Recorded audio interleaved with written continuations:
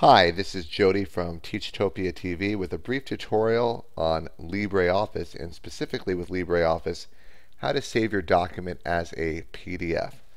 Now, often you're going to find that saving your file as an open document format file or a Microsoft Word .doc file will do just fine, or even an RTF. But sometimes you'll need to save it as a PDF. Now, why will you save it as a PDF? One of the main reasons for doing so is that when you send it to somebody, it's very hard for them to edit, and also you know how they're going to view it. Pretty much Adobe has some standards set up, and when you save it as a PDF, it's pretty much like saving your file, like capture it like almost as an image, or it is an image for the most part, and you know that whoever is going to view your PDF will see it as an image. So a teacher, for example, might want to create a PDF of an assignment that they don't want students to manipulate, or a professional might want to create a PDF that they don't want a client to manipulate. And then also you know that the margins, the display as a whole is going to be preserved. So let's go ahead and create a quick little document, and then we'll show it as how to save it as a PDF. So here we go. This is a document in LibreOffice,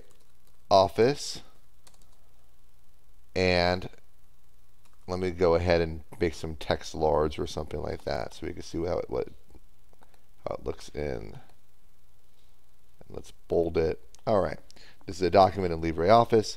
So here we go. Notice right here, export directly as PDF.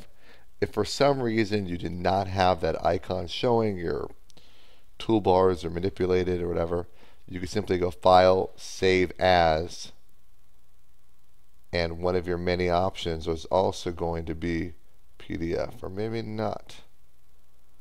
Okay, it looks to me that you are pretty much stuck with using the icon there, so hopefully that icon remains. Okay, so we're clicking, maybe there is a file export. Is there there we go, file export as PDF. So you're either clicking on file export as PDF or the PDF export directly as PDF icon here. So for some reason this isn't here, you're going to go file export as PDF. Now, quick note, once you save it as a PDF, that means your editing functionality changes as well too. So you probably want to save your file both as an open document format file, or as a .doc with the save as, and as a PDF. But if you want to save it, make sure you save it as both formats. If you know it's the PDF that you're not planning on manipulating in the future, then go ahead and just save it as a PDF. So here we go. Let's save it as a PDF. I'm going to call it PDF sample.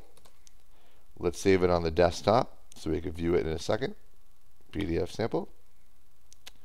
Okay. And now let's go ahead and open it. And let's see if we have a real standard PDF. And there it is. There is our PDF opened up in a rather modern version of Adobe Reader. This is a document in LibreOffice, and of course we can now print it, and if you were to send that as an attachment, they would get it exactly as you see it now. Of course, we're seeing it here at 59.4%. Here's your 100% version if you want to see that as well. Okay, so this was Jody from Teachtopia TV showing you how you could easily use the open source LibreOffice program to save a document as a PDF. Goodbye.